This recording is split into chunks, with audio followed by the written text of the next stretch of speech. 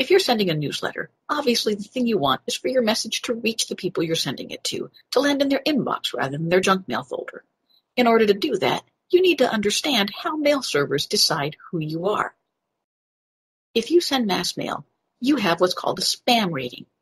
It's a reputation rating that assesses the sender, the domain, and the IP that a message comes from.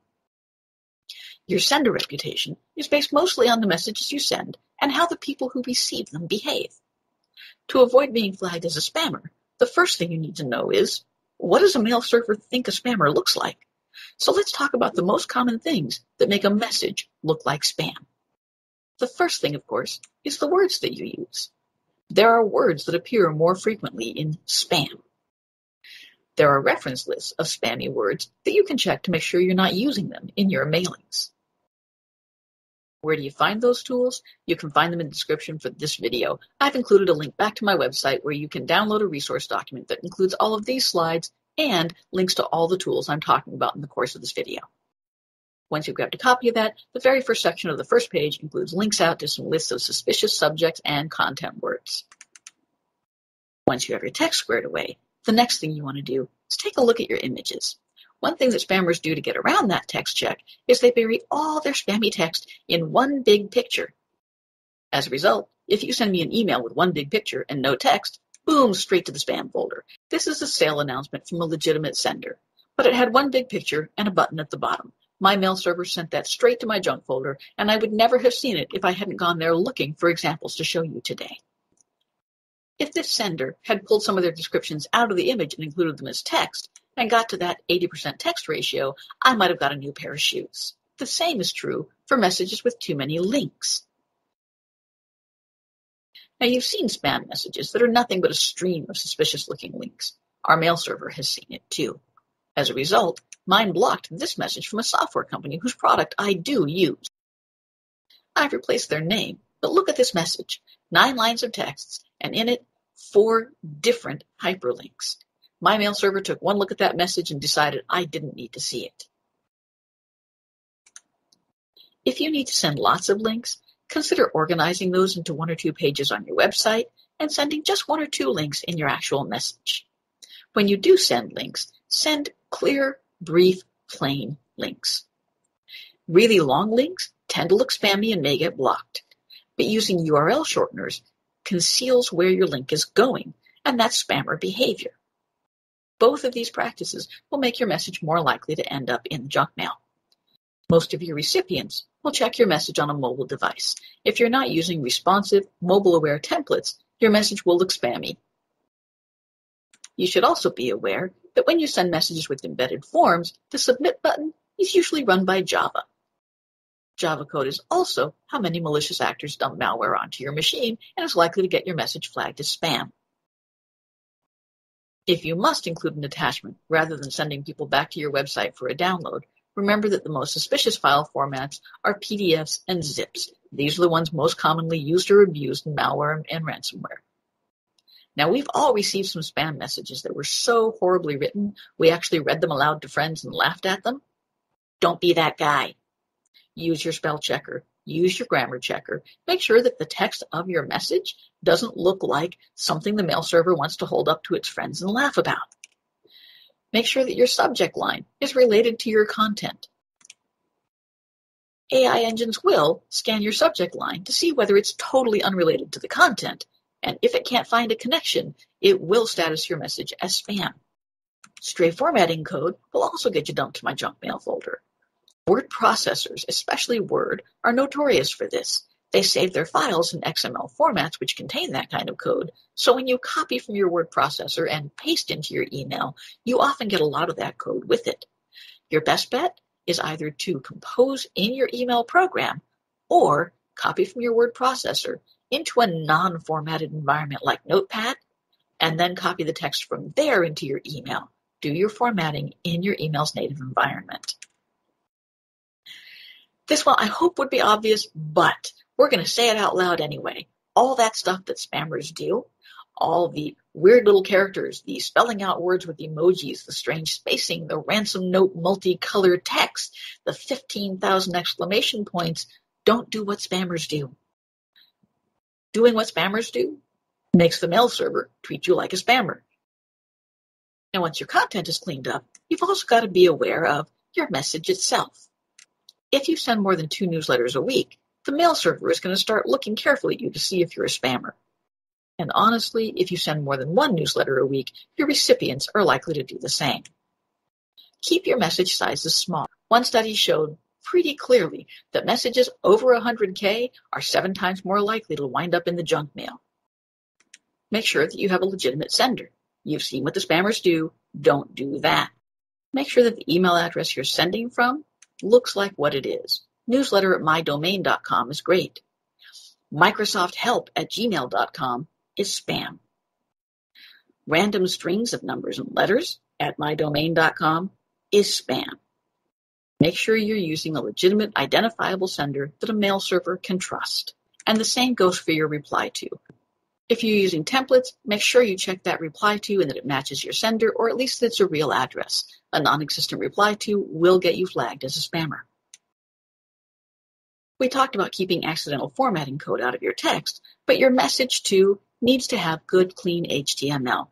You want to set a max width between 600 and 800 pixels so it displays reasonably on a phone. Assume that your images will be blocked. Have alt text just like you would for a web page. Avoid scripting languages like Java. Use common, cross-platform, legible fonts like Arial, Verdana, or Georgia.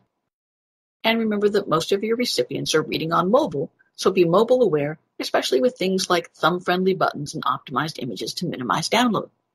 And finally, the best thing you can do to make sure your message lands in someone's inbox is to be recognizable.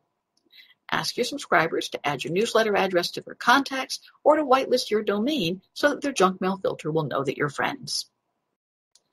And because you're friends, you should be aware of your behaviors that will affect your reputation as well. First and foremost, changing providers. That means moving your website host, changing your domain, changing your mail marketing platform will temporarily reduce your reputation. It's nothing you've done. It's just the fact that spammers commonly buy a domain, send out a rush of spam, and then drop the domain. So anytime somebody starts a new domain or starts sending mail from a new place, the entire system sort of pauses for a moment and waits to see who they really are. If you do have to change platforms or providers and you have more than about 30,000 subscribers, stage your migration. Send your first messages out to a subset of just your most engaged subscribers. You want to send a smaller amount of mail, and you want good results from that mail so that your new platform will be established with a good reputation.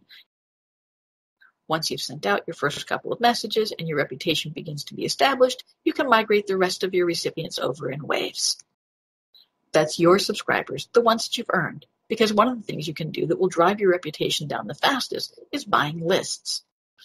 There are some good marketing lists out there. There are also a lot of lists full of outdated email addresses that will do nothing but drive your scores down. We'll talk more about those effects and list management here shortly. The sudden spike in number of recipients alone will raise some questions, but there are also a lot of issues with list quality that will come back and hurt you. For the moment, understand that a few active engaged contacts strongly outweighs a mass number of disengaged or non-existent contacts. Bottom line, people you know will talk to you, and you should talk to them like you know them. The mail server recognizes generic messages differently than it recognizes messages that open with my name. If your mailing list includes my email address and my first name, leverage your mail merge capabilities to send me a personalized message. My mail server is more likely to think you know me and less likely to dump your message in the trash. Finally, understand the rules. Failure to comply with spam protection laws will get you flagged as a spammer. One of the most common reasons that newsletters end up in junk mail is because the sender has failed to comply with the requirement to include a physical address. Most servers will dump you automatically based on that one criterion. By now, we're all aware that we need a legitimate unsubscribe link at the bottom of a message, and I know you're conscientious about that. But did you know that if you add one at the top of your message, it will make your message look more trustworthy to a mail server? Let's circle back to that topic of list quality. You've been told over and over that engaged subscribers are better for you than a bunch of people who aren't listening. And that's really great kind of marketing sense advice that you're constantly balancing against that need to have more subscribers. We're not talking about that here. What we're talking about is how the engagement level of your subscribers affects your ability to get your newsletter into their mailbox in the first place. If I get your message and I don't open it, your spam score is negatively impacted. If I delete it without opening it, your spam score goes up. If I mark your message as spam, your spam score goes way up. From a mail server's perspective, a human being flagging your message as spam is the single most reliable measure of whether or not your message is spam. If I've completely forgotten I ever signed up for your newsletter, I'm not really motivated to take the extra couple of seconds to click through the unsubscribe. Marking you as spam makes sure I don't have to deal with you again. Realistically, how much does my one little click hurt you? 1/10 of 1%, that's one person in 1,000 marking your message as spam, is considered the ideal maximum. If just 5 of those 1,000 people mark your message as spam, you may find yourself on a blacklist. This is why subscribers you've earned are more valuable to you than a subscriber you've bought. And I'm going to throw a word in here about 2 categories of subscribers who are most likely to mark you as spam. The first is automatic subscriptions. I bought my nephew a stuffed toy on your website. I really wasn't trying to start a lifelong relationship. When you start sending me your weekly newsletter, I'm going to mark it as spam. The other, and I know you're not going to like this one, is hostage signups. I told you earlier you could go to my website and download a resource document. When you get there, you're not going to get a pop-up that requires you to sign up for my newsletter first. I'm going to put my newsletter sign up right there where you can see it, and I'm going to encourage it. But hostage signups are another huge source of spam markers. The marketing version is you're drawing people to your website, and while they're there, you're getting them on your mailing list. The consumer version is you lured me in with the promise of a download, maybe give you all of my information, and now you're spamming me. They're more likely to mark your message as spam. I know that's a tough one, and it's a really commonly recommended method for building your list. Only you can balance how that works for you, and one of the ways you're going to do that is by managing your lists very carefully. When you send messages, ideally they go to someone's inbox, sometimes they go to someone's spam folder, and sometimes they bounce. A bounce is a message that couldn't be delivered, and they come in 2 varieties. A soft bounce is temporary. You might get a message from your mail server that says, I couldn't deliver this message, but I'm going to keep trying. On the second or third soft bounce, you want to get that address off your list. Think of it like that old high school friend that you keep calling to try to hang out, and they just never seem to have time for you. At some point, you got to look at that and say, they don't want to hang out with you. Quit calling them.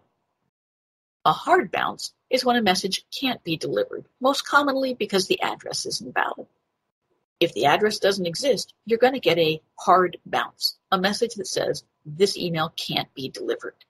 Remove that address from your list immediately. A hard bounce will hurt your reputation, but more importantly, sometimes mail providers take those no longer existent addresses and turn them into what are called spam traps. They basically set them out there and see who will keep emailing to them, and they report those folks as spammers without sending them a bounce message. Outdated addresses will always hurt your reputation. In terms of your spam reputation, that number of subscribers as holy grail thing will lead you astray. Let's take a look at that in practical terms. You've got 5,000 subscribers, and if you can get half of them to open your message, that's 2,500 people reading your newsletter. If you've got 50,000 subscribers, and you can get 5% of them to open, that's still 2,500 people. But look at the other half of this graph. We know that folks who don't open or who delete your message without opening it hurt your score. Those 5,000 subscribers gave you 2,500 no opens. Those 50,000 subscribers gave you 47,000 no opens. What do you think that does to your sender reputation? Job number 1 is to get your message into the inbox in the first place, and those 47,000 people will keep that from happening. I checked in with some mail marketing platforms to see what good numbers look like. Not one of them mentioned number of subscribers. This is what they said. Job number 1 is to get that message in the inbox, and you want at least 90% of them arriving. 95% is a good target. but 90% is a minimum goal. At 80%, you're looking spammy. Once you get that message in their inbox, you want to get at least 1 in 4 people to open it. And of those people, if you can get 10% of them to actually click the links and move through, you're doing okay. This is why purchased list and forced opt-ins aren't always your friend. Manage your list conscientiously so that you can balance how those tools are serving you and make sure that you're getting what you need from them. And speaking of tools, let's have a look at how your infrastructure plays into that equation. If you're sending out newsletters, you probably have your own website domain. Use it. Mail sent from free mail services such as Gmail are much more likely to land in the spam folder. If you are sending from your own domain, there are 3 critical DNS entries that you need to be aware of. Most of you have encountered DNS, sort of like the internet's phone book. Every server has an IP address, and in order to find it, instead of memorizing the IP, we type www.facebook.com, and your computer looks up that address in the DNS, the domain name service, the internet phone book, to find the right IP address. But DNS goes deeper and is much more complex than that. We're going to be dealing in that space, and it's okay if you don't completely understand everything and if you don't do this work yourself. The important thing is you need to know what you need, and you need to know what to ask for. First and foremost, your domain must, without exception, have an SPF entry. The Sender Policy Framework is a way to tell mail servers what servers are allowed to send mail from your domain. If you don't have one, or if messages get sent that don't match that entry, they'll be rejected as spam. Domain Keys Identified Mail, or DKIM, is sort of an ID card that you can carry around to say, it's okay, it's me. If you're sending your newsletter from a mail marketing platform like MailChimp, the DKIM is a little ID that MailChimp waves around to say, no, really, I'm associated with that domain's SPF, it's okay. The absence of a DKIM, the presence of that third-party sender, is going to dump your mail into the spam folder. Finally, you want something called DMARC. Domain-based message authentication reporting and conformance is basically a way of preventing people from spoofing your domain, and when you're sending from something like MailChimp, of proving that you're not spoofing. These are complicated. It's okay not to understand more than that. The thing that you need to know is that those 3 things are how your server gets identified as legit. Find a networking geek, not a PC repair geek, not a programmer geek, somebody who plays with firewalls and routers. Hire that guy on Fiverr who's got a really good reputation. Call your best friends, kids, brothers, uncles, I don't care. The important thing here is that SPF, DKIM, and DMARC are how people know that your mail server is not a spammer. You need them set up, and you need them set up by somebody who knows how to do it and can do it correctly. An incorrect entry will hurt you just as much as an absent one. Get it done correctly by someone who knows how. Now, I mentioned third-party platforms, and if you're not using a mail marketing platform and you're sending a newsletter that goes to more than your 12 closest relatives, you need one. Whether you're using something big, MailChimp, Campaign Monitor, Constant Contact, a plugin like MailPoet on your WordPress website, you need a mail handler to handle your mail. Mail marketing platforms can do things for you that you either can't do yourself or that you can't do yourself without a ton of work. First of all, they handle that compliance element. That physical address, the unsublinks, all of the things that you have to do by law, including laws you've never heard of. I've been referring to provisions of canned spam, which is the U.S. law. Some of you may have heard of GDPR, which is the European law. If you're North American and you're aware of canned spam, are you also aware of CASL? If you're sending to Canada, you'd better be. Or you can go to someone who does that for a living, let them handle all of that, and every time the laws change, they'll just update your templates and it'll be handled. This is far preferable to you trying to be an expert on the laws of every country where somebody may subscribe from. Your mail marketing platforms can also handle all the technical stuff. I talked about clean HTML code and responsive mail templates. If you don't know what those things are or how to achieve them, let a mail marketing platform achieve them for you. That's not a thing you have to learn in order to do what you do. Since they're designed for that work, platforms can give you a lot more insights on how your lists are performing. They can even automate many of your list management tasks. Some of them will offer you settings for how many hard bounces or soft bounces before an address is automatically removed. These are great things to have taken care of for you. Many offer spam checking tools that will help you assess your messages before you send them, so you can remove that one word you didn't realize was spammy or fix other issues before your newsletter goes out. When it goes out, it's going to go out from an IP address that's being curated. Mail marketing services manage the reputation of their IP addresses, so you don't have to. Finally, they're going to give you lots of options for A/B testing. We're used to thinking of this in terms of marketing. Did the pink image sell better than the blue image? But this is also a great opportunity to identify where your spam reputation is coming from. Take a dip, not sure why? If you've got two lists that perform similarly, you can experiment with your content to see who gets the better delivery rate. If you think it might be this text or it might be that link and you're not sure, you can split those out. Send the text to one group, the link to the other, look at the performance, identify what's bringing down your reputation. And really, that's the most important thing, isn't it? To understand how to tell so you can fix it? Here are a few places you can start. Check your vocabulary. Compare it to suspicious subject lists, to lists of commonly spammy words. Make sure you're not using the words that flag a mail server.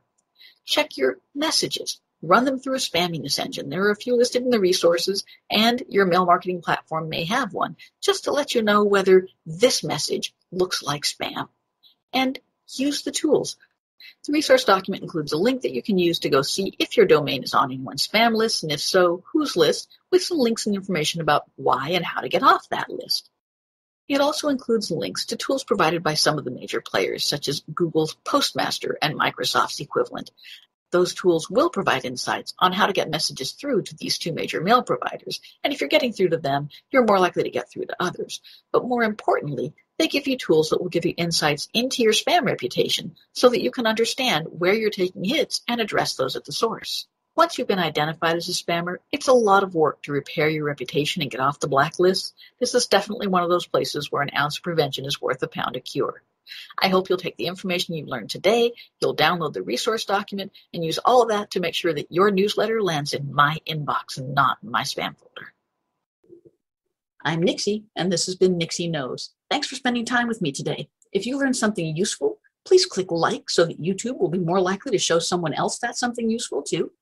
If you know exactly who needs to see it, click share. Make sure they get a chance to come spend a few minutes with me too.